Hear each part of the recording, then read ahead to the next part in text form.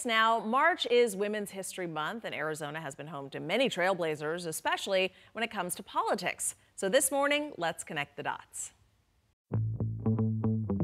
Let's start all the way back in 1912. That's when Arizona became the 10th state to grant women full voting rights. This historic moment happened nearly 8 years before the U.S. Congress ratified the 19th Amendment, granting women the right to vote nationally.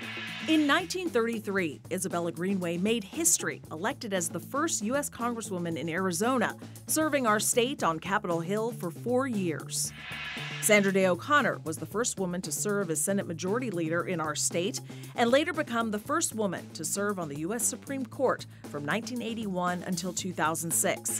In 1988, Rose Mofford was sworn in as Arizona's first female governor.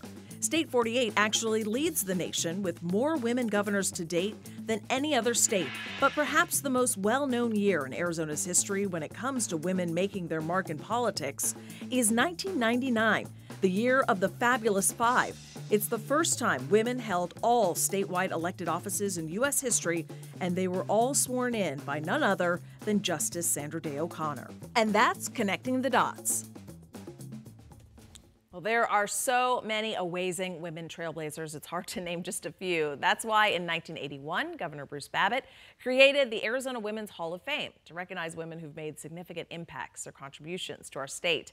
It continues to induct new nominees every year. We'll be sharing some of their stories all month long.